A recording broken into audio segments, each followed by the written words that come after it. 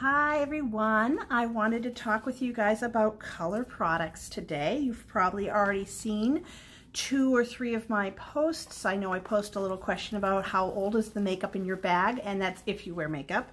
But in general, whenever you open a product, it has a limited shelf life, and depending on where you're using it and what it consists of will help you determine when it's got to go. I'll tell you a hint. If it's liquid or a cream, it's going to get old fast. If it is dry and it's not something you necessarily put on your face or near an important orifice like your eye, you have a little bit longer time to use it, such as like an eyeshadow or a blush versus an eyeliner or a lip gloss.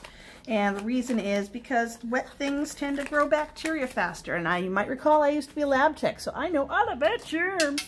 I used to grow them in petri dishes, so I think I know a thing or two about this. If you don't believe me, I have at least 2.5 years working in food sciences where all I did was count microbes growing on rotting meat.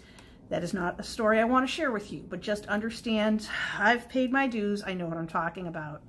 And we have things on our bodies, like critters, and that's what we call the fauna. And then there's a flora, which is the like bacteria and stuff that help protect you. And then there's stuff that's not so great, which is what of course makes you sick. But I was telling you before about eye mites. You know, when you wear your mascara and you don't take it off before bed and you're thinking, oh yeah, that won't be a problem.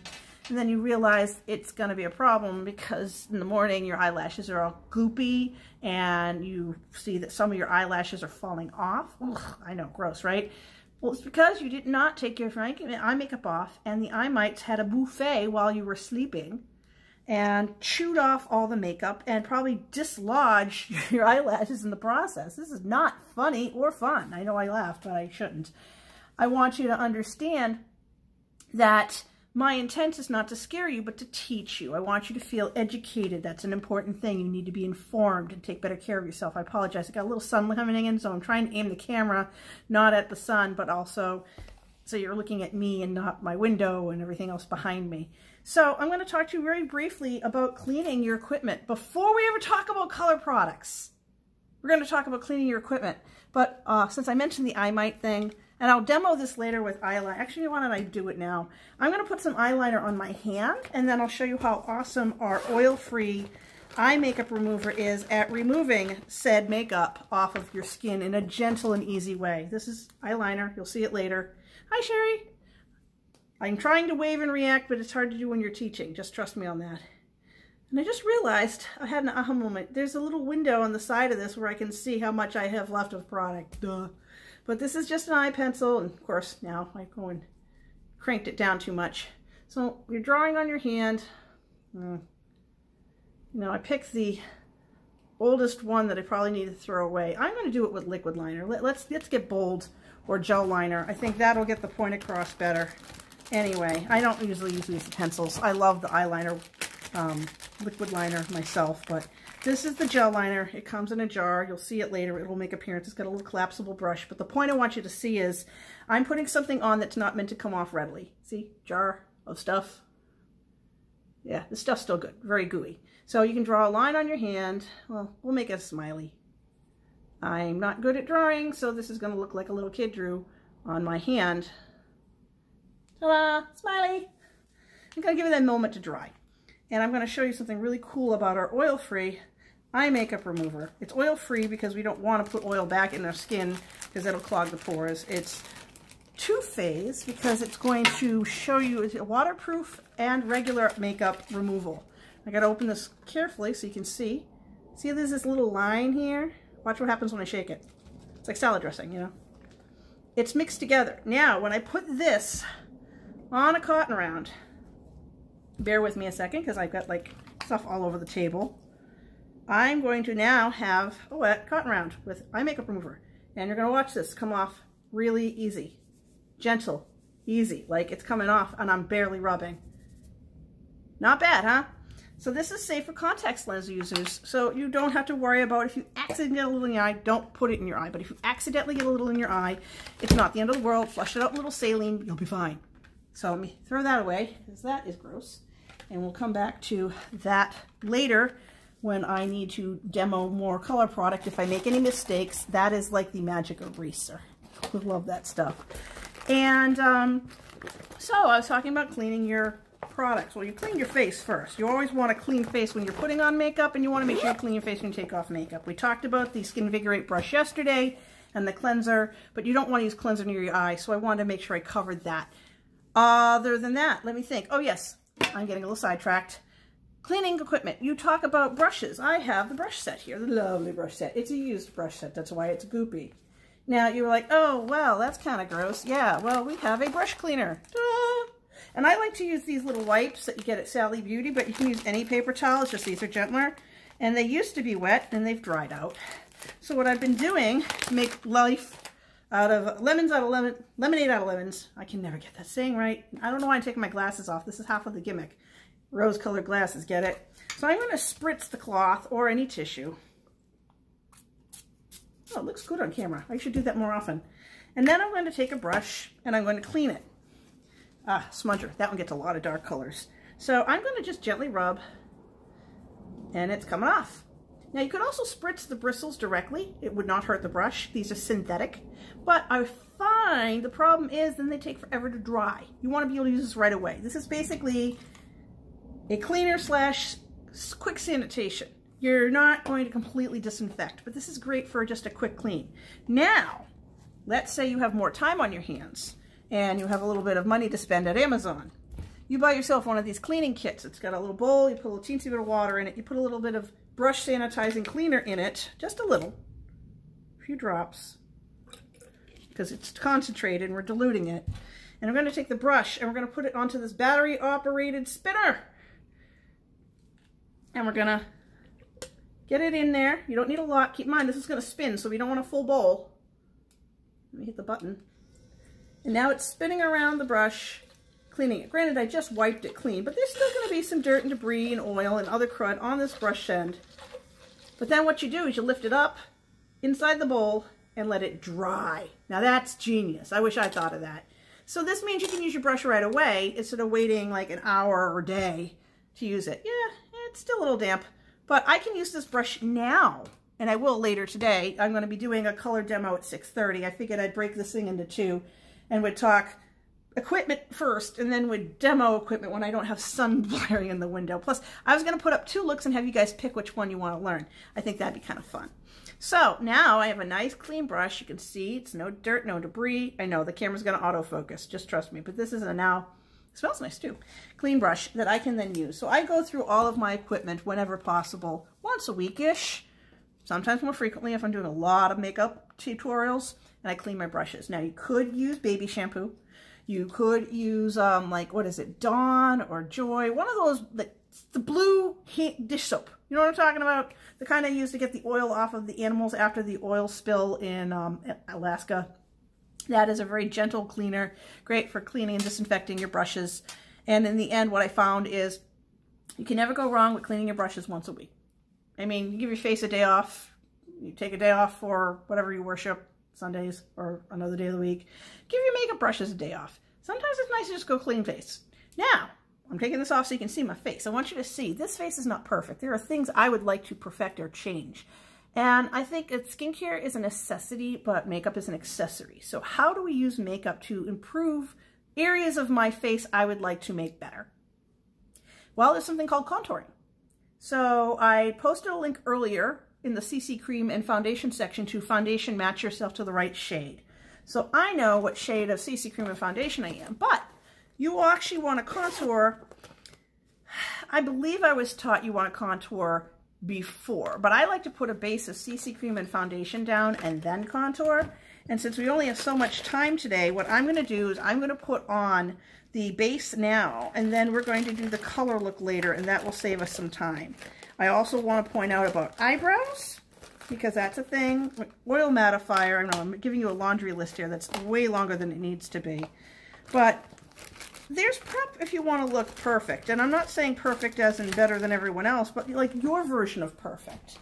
You know, you determine what that is. And with color, it can be a very natural and a very neutral look, or it can be a little more involved. And I feel like a lot of times we make it more complicated than it needs to be. And it's no wonder people get frustrated. They're watching these YouTubers doing these amazingly crazy involved things.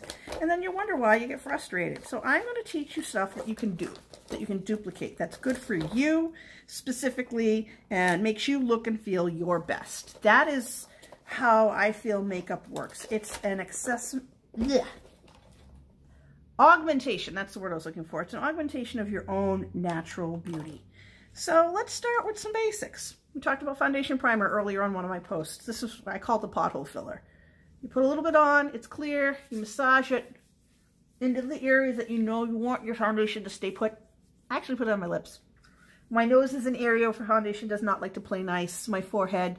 I don't want it on my eyebrows. I'm kind of going around the eyebrows. And I have something else specific for the eye area, but you might want to put a little on the lower eye because I will be using an under eye corrector.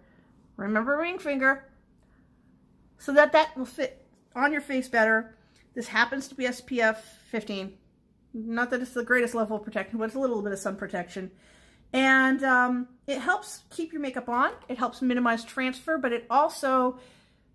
it doesn't clog your pores. Everything's non-comedogenic. It sits on the surface. And what I think is kind of interesting is it helps everything wash off easier at the end. Again, we're washing off at the end of the day, right? I mean, you should be.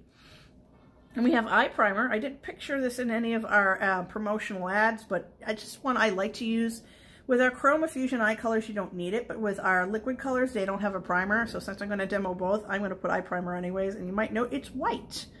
Now, it doesn't really help you as much if you have a darker skin tone because, well, actually it might.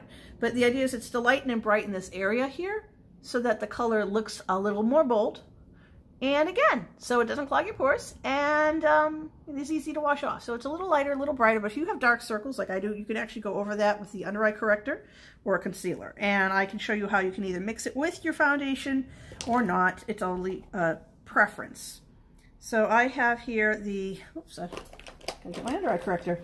Under eye corrector is a little peachy because it's supposed to kind of compensate for the dark circles here. The concealer I have is light beige for any blemishes. I get a little bit of maskne periodically. I have my medium to deep, well, I'll do light to medium today. I'm still not quite tan enough yet. I have light to medium and medium to deep. I think we're going to go with light to medium. Medium to deep's like later in the summer. Foundation, and then of course we have, I'm going to be using beige N190 Luminous Time-Wise 3D foundation. I also use the matte sometimes, but now that we're getting into the warmer months, I want the luminous because I need a little glow. I'm a little dried out over the winter. But if you're oily, we have oil mattifier. This can go on top of makeup. It usually actually works better on top of makeup. If you have an extra oily area, so like powdering your nose, but it's with this stuff. And it kind of reminds me of, whoop, a little too much came out, but I just want you to see it. It's creamy, but it's not as thick as the primer. I think I ate a dust bunny.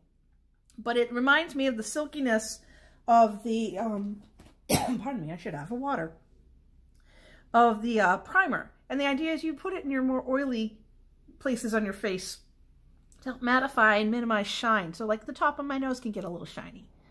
And so is part of my forehead. I would use it there. But ideally it would be after foundation. But again, you could put it before or after and it wouldn't hurt things any. Along those same lines, I'm looking for a particular tool here. I got all these things in this bag. I grabbed it to bring it upstairs because I didn't want to work out of my office where it was all stuffy. We talk about eyebrows, and I know I'm jumping around a little bit, but I wanted to show things before I use them so that I can just use them quickly, and I'm keeping an eye on the time. So you see I have a little bit of sparse patches on eyebrows. While we have a lash and brow building serum, if you need immediate results, there is the Precision Brow Liner and the Volumizing Brows Tint. So depending on what color your eyebrows are, you would match the right shade to you. And there's several shades, and I keep fixing my hair because I'm trying to see my eyeballs up close, and it's kind of tricky because I'm looking at the camera and then I'm looking over here. But you do like little brush-like motions, and you draw kind of to fill in the color. I'll do one eyebrow and not the other so you can see the difference at first, and then I'll go back later and fix the other eyebrow. So you're already seeing an improvement. It's not like it's a thick solid line, it's little stripy lines. Little dotted lines. And you might be asking me, where am I supposed to put this pencil? Great question. I always use this rule. Follow along your nose, go through the middle of your eye to the outside corner while still touching your nose, then the outside corner of your eye. See how it makes a nice little arc? Then if you feel you need it, there's this. But I usually take a moment before I add this. And I use the eyebrow eyeliner brush. So it's got two ends. This is just so it doesn't get crushed.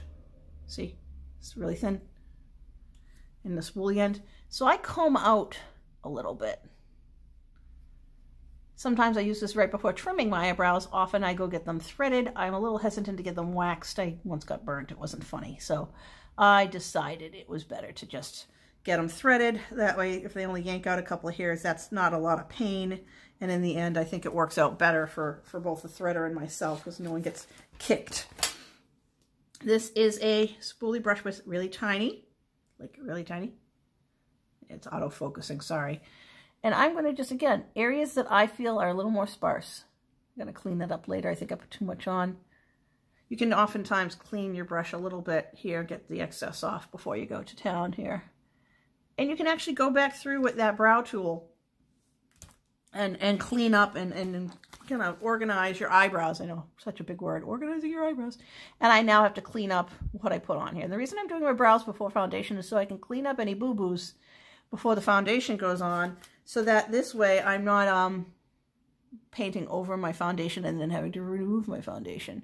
But look how nice and crisp that eyebrow looks. This one, not so great. Now, I'll tell you, you don't have to be identical. Eyebrows are sisters, not twins. Got it? They don't have to be identical. Keeping an eye on time. And let's see here. Now I'm going to put the foundation on. We have several tools we can use depending on the level of coverage you want. If you are into light coverage, you wet down this little sponge, blender sponge. It gets to be about twice this size. And you can just put your color on. I'm not going to do that today. I just brought it for show because I don't have a ton of water. Then you have your liquid foundation brush, which is my favorite. And then probably my next favorite is our blending brush. This is probably the most coverage. You can't see it, but this is a very dense, very soft, like a pussy willow. Almost looks like a toothbrush brush. This is going to give you much thicker coverage. So oftentimes I'll start with CC cream with this, and then I'll go to foundation with this to really finish the look. So let me show you those. Let's see here. We have, I'm trying to keep track of what I've used already. The under eye corrector is this one. It doesn't have any words at the bottom, just number. And so I'm going to put a dot, and I'm going to use I have a cream color brush or a liquid product brush that I use. And it's the older style, but the newer style works just as nice. I'm making sure I'm grabbing the right thing. These are also due to be washed. And I'm going to what they call stipple. I'm going to pat. So I'm not streaking this color across. Now I have dark, deep set eyes, so I tend to want to take care of that shadow in the corner. And I do a little bit of a wet brush across because I'm going to put eyeliner on later, so I don't have to go crazy. It's this area here that I'm darkest. We'll be blending this in, and now this could also be put on top of the CC cream or not. It's really your choice, or a foundation, but you got to remember to blend later. But notice how much brighter this eye is now than this eye. Can you see what I'm talking about? Like, now that the sun's not across my face? Yes, it makes a big difference. It makes you look awake and feel refreshed. I can also use this brush. I don't like to put the applicator on my face for this because it's always too much. So I'm getting a little bit. And we're going to lightly cover up those blemishes. And then we're going to go over that with the CC cream. So mind me, I get a little close and personal here. And boom, they all disappear. Pretty cool, huh? I know. This I said, this is just to augment already natural beauty. We're not changing me. We're not making me better or worse. We're just taking time to bring out the best. And while I'm thinking of it, before I forget, I have some limited edition stuff I will be using today to highlight and contour later when I do color. But in case I don't show it to you on camera, I wanted to be sure I had them handy. These are various color correction. We've got green that knocks out redness, so if you're like really ruddy. If you have more yellow dull patches, we have a purple. They're limited edition, but we have them for now. I have them in stock. Then there are, I think, 3 shades, but I can't find it. There's at least 2 shades of contour. Shade 1 and shade 2. One's lighter, one's darker. I would use shade 1, not 2. And then there's a highlighting one that's called Rose Gold. It's so cute. It could almost be like a lipstick or an eye color, you know what I mean? And these all crank up, by the way, by the bottom here. They're like big kid crayons. So when I get into color, if you see me using this and I forget to mention it, and I have the limited edition like holiday mini blenders, And I've used those with those products so they each have a different color on them. But you could use the bigger blender in the same way. It's just this I try to use a foundation and the other one I use for other products. So again, some people like to contour with liquid. Some people like to contour with mineral powder. We have pressed powder. We have a mineral powder foundation. We have a cream to powder foundation, and we have the CC cream and the liquid foundation. So we have a lot of choices when it comes to layering and building and doing your color. So right now I'm going to put on some of the light to medium.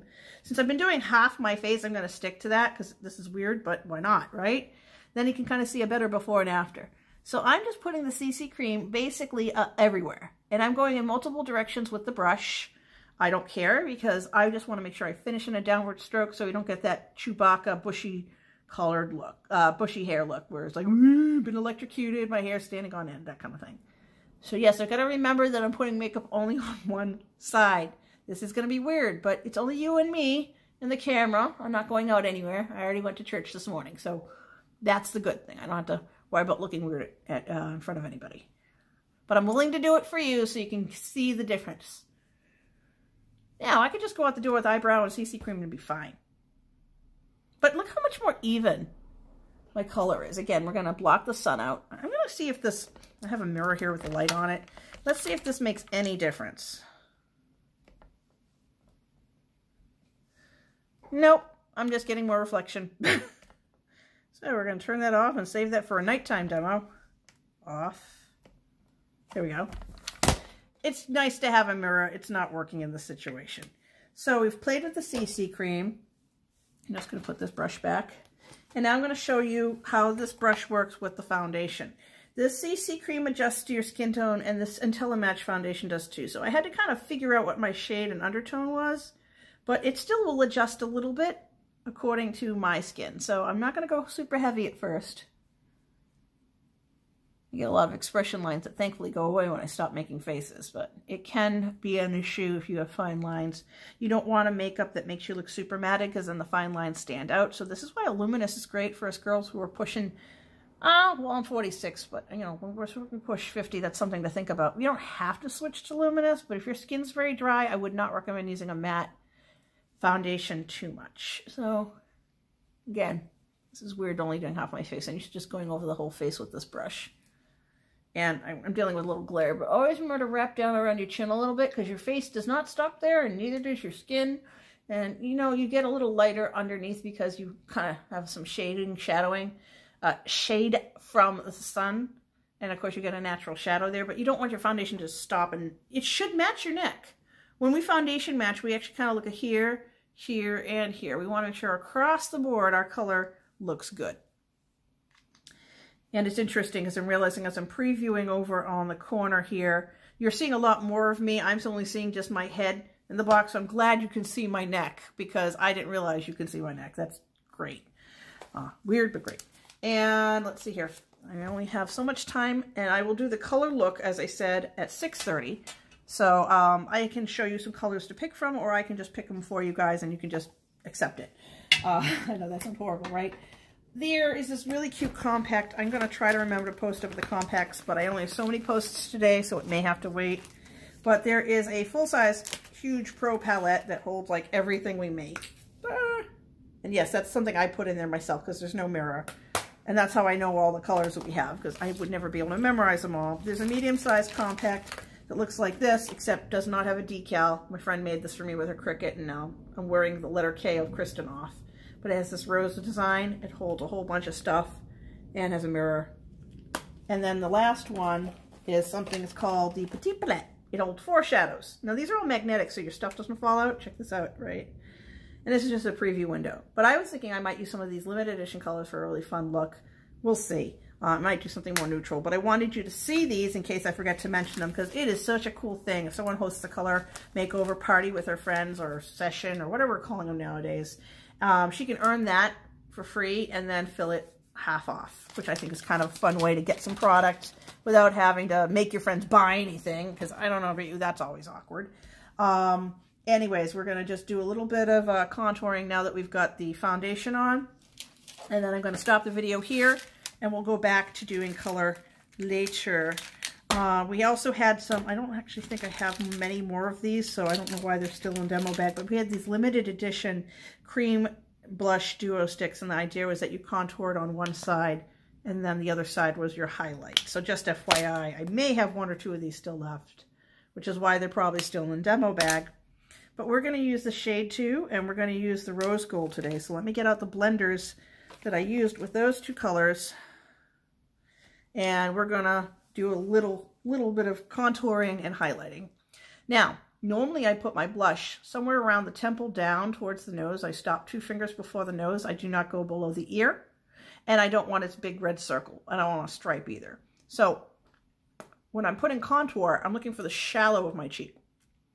You know, when we make a fish face and it looks crazy drawing stripes on your face. Trust me, it's not this bad. For me, for ideal places to contour is like a number 3. So I kind of would come down here and then back down like here. Mimic the shadow. I might try to shade a little bit on the side of my nose to make it a little bit narrower. I might brighten here with the highlighter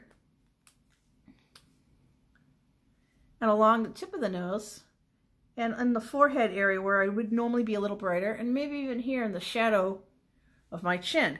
So remembering where I put the pen, I now have my blending squares, sponges. So I would blend this in on top of that foundation. Now I know I didn't go over here, but I couldn't help it. I just out of habit went across.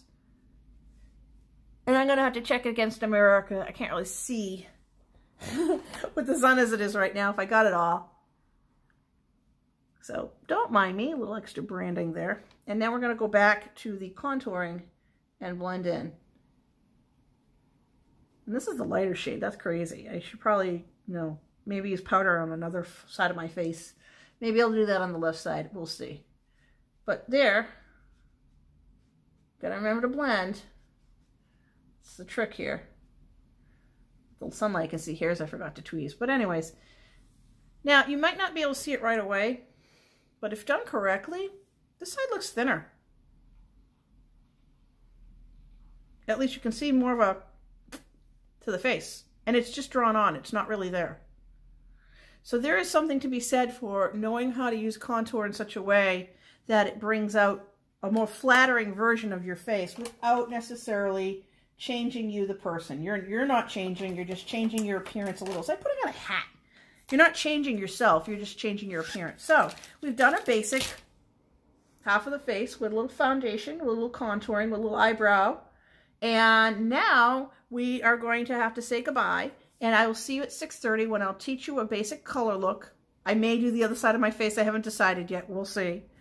And I want you to see how I use color brushes, eyeliner, mascara, finishing powder, and anything else that I've been mentioning in my posts. I have lip liner and lipstick.